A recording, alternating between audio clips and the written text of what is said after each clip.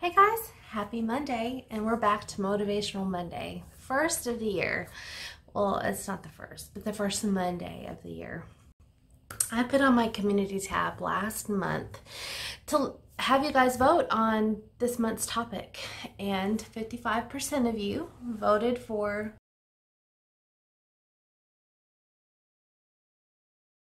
meal planning. So for the month of January, we're going to talk about meal planning. I'm going to give tips, suggestions, secrets, even a few little tools that can help if you just need that little extra help in that area.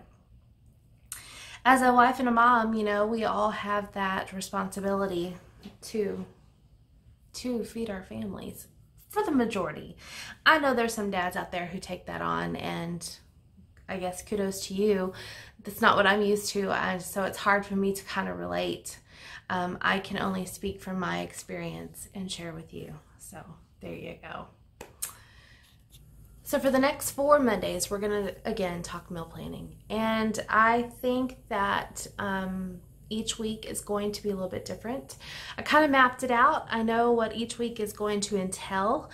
I'm not pre-planning. At one point, I was going to pre-film all of them at one time so they would be coherent and cohesive. But I don't want to do that because I want to give you guys opportunity to put in input as well. So use that comment section down below. If I don't answer any of your questions, or if you have questions that you'd like to ask, or even suggestions to give, definitely use that comment section and let's interact after the video is done. You can do it while it's going, but you know, let's keep this conversation going because I think that is one of the best assets we have, is just finding like-minded people, finding our tribe, and going in and learning more about each other and getting suggestions and tips that we might not have even thought about. I was like, what is that noise? I'm hearing water run. Dishwasher. So ignore that, please. I am getting ready to head out to work. It's back to the Monday grind for everyone, pretty much. The kids have one more day. They will be back in school tomorrow. So for us, this is an important day because it's like, bam, let's get focused. A lot of people, it was yesterday. We have just a little bit more time. So today we're going back to basics. That's our topic, back to basics. We've had some time on the holidays. We've kind of stretched our budgets. We've kind of overextended our budgets at one point. We might have cooked a lot of things we don't normally cook, and we just got to regroup in our mind. So the best thing that I find is to go back to basics. My basics might be different than yours. My going back to basics simply means, what are those core meals that I know I can make that not only are pretty budget friendly, but everyone likes, there's usually no complaints, and are easy on time. Getting back into the groove takes a little bit of time and energy, and sometimes it's just difficult to put all those pieces in the puzzle. So we just order a pizza or pick up a bucket of chicken on the way home, and I'm here to help you try to prevent that. And I want to laugh because I had something on my menu plan, and I was actually going to make it and share the recipe in Tuesday's video. But last night and this morning, I decided, nope, this is the boys' last day of winter break. So we're probably going to have a sandwich from a sandwich shop here in our area. So good, so tasty. The bread is homemade. It's not like a chain restaurant, even though they have a couple in the area. It's not like something you can just get anywhere. So that is just something I'm treating my family with. And I tend to, this is off topic because that's just how I roll. Mondays for me are days that I try to get my family in the groove. I want my family to love Mondays as much as I do.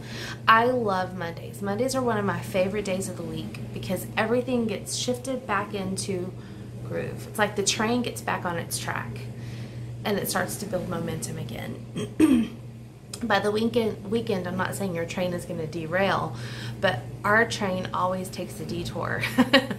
And it's okay, because that's what weekends are for. And I embrace those. But Mondays I also embrace, because again, that train is getting back on track, and we're going to build momentum to get us through the week. You know, that means clean sheets, laundry done, a meal everybody loves. Usually a clean house, because I cleaned house the day before.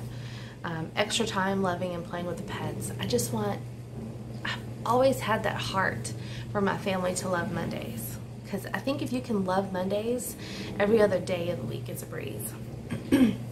So going back to basics for me is finding recipes or going back to those core recipes that I know my family loves. It might be chicken noodle soup. It might be beef stroganoff. It might be cheeseburgers on the grill. That's on the menu this week. It might be things like that. Things that everybody enjoys, looks forward to, and aren't too hard on the budget. The beginning of the year, most people tighten back in and realize, whoa, because I don't know about you, but we spend, and I've talked to several of you, we spend more on groceries than we do on our mortgage. Almost, well, more. I was going to say double, but it's not double. But it's definitely more on food for this family than we spend on our house mortgage note. It's crazy, but I am feeding 2 teenage boys, so that kind of makes that a little bit understandable.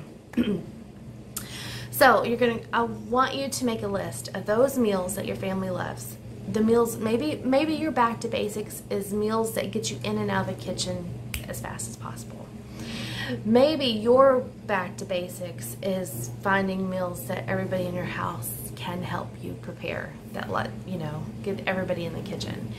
Maybe your back to basics is spending as little as you can on groceries. I don't know what your basics is. My basics is going back to my core meal, my core menu that I know everybody loves and that I love to prepare. And I am a type of person, and you guys are gonna hear probably a little bit more of this through the next few months, as I share in the comfort food collab and different things. Bread is a big thing. I love baking. I love baking bread, rolls, biscuits, cornbread.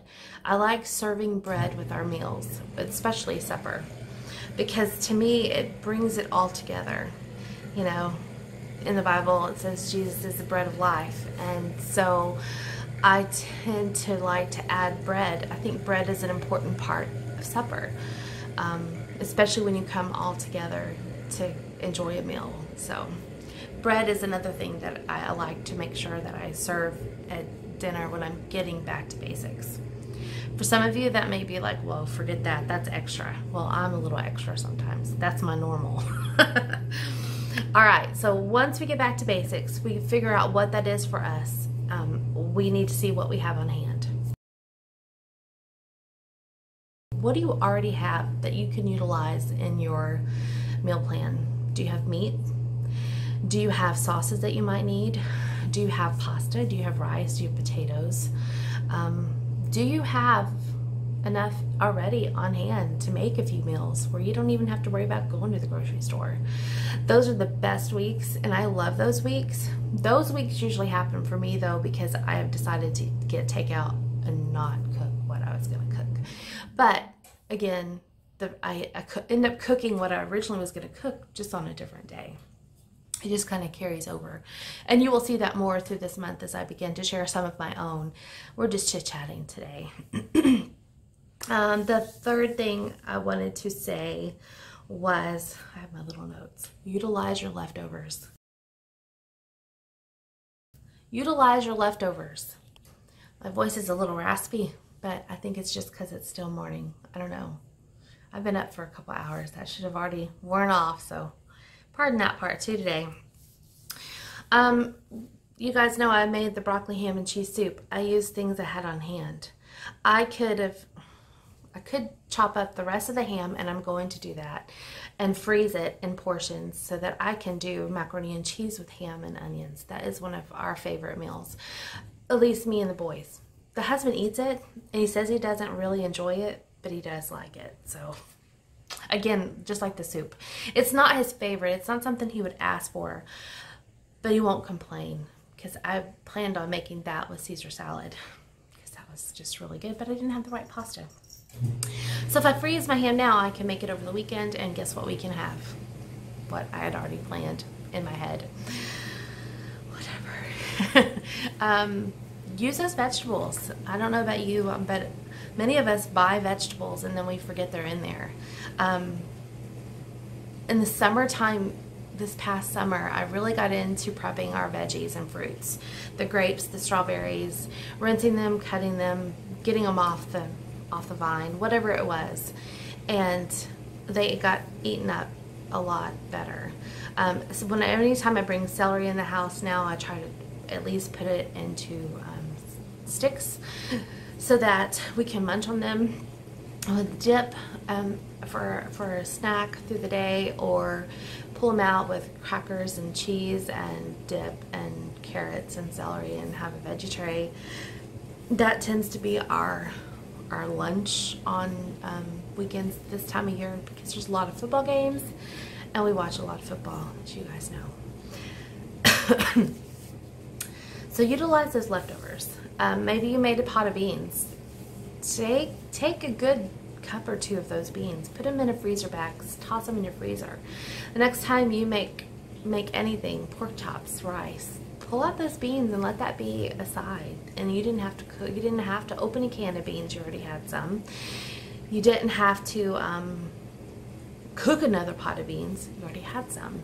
And so honestly, you might even consider making a pot of beans specifically for freezing for leftovers. I'm not big on preparing and freezing foods ahead of time, like freezer meals, because I'd rather just make it fresh and then freeze what's left. To me, that makes more sense. Or if I'm making one, go ahead and make two, but I don't usually do that because, again, I'd rather just make it fresh. Usually most things don't take very much time. But beans are something that if you utilize a lot of canned beans, a package of dry beans is 10 times cheaper than canned beans. You can buy a whole package, a whole pound of dried beans for what you can, one can of cooked beans, and it will give you cups and cups and cups of cooked beans. So those are my tips for today. Go back to basics, know what you have on hand, utilize your leftovers. Start planning this week one meal each day. For me, I honestly plan suppers. That's the meal that we're all together.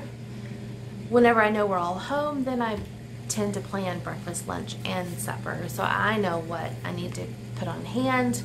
I don't eat breakfast, and I really don't eat lunch a lot of times. So it's not on my radar, but I know that people in my house will eat breakfast and lunch. So I just on my grocery list put stuff for them. But start this week planning your suppers or dinners, if that's what you call it, and stick to it loosely. And I say that because I'm not sticking to my meal plan. Things happen in life. Sometimes we decide, okay, I want to do this instead. The good thing about using pencil in my planner, it erases. That's why I stopped using pen, because then I can move things a little bit easier. All right, guys. I hope, if anything, you got a little encouragement to go out there and start planning a few meals for your family. If you have any tips or suggestions on getting back to basics in meal planning, definitely leave them down below in the comment section, and I will see you guys in the next video. Bye.